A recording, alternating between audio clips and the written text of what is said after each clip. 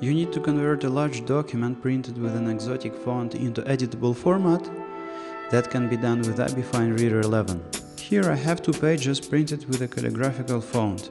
I'm going to use the first to train FineReader, and training results will be used to recognize the second page. To do it, I launch FineReader, click Open PDF file image in the File menu and select first image. I open Options and go to Read Bookmark. In Training section, I select Use Only User Pattern. I create a new pattern and set it as an active. I switch on Read with Training option and press OK button. I press Read button and training begins. FineReader finds an image of character and asks me to type corresponding letter.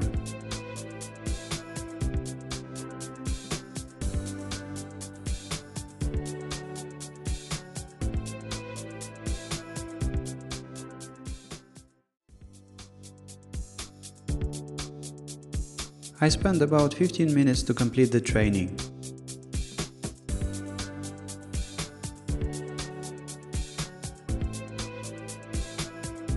Finally, training is finished and I can open second image and recognize it using created pattern.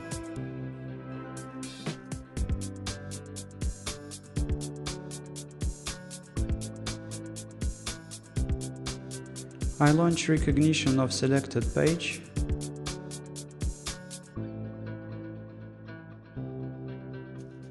And in a few seconds, the document was recognized and I can send it to Microsoft Word, for example.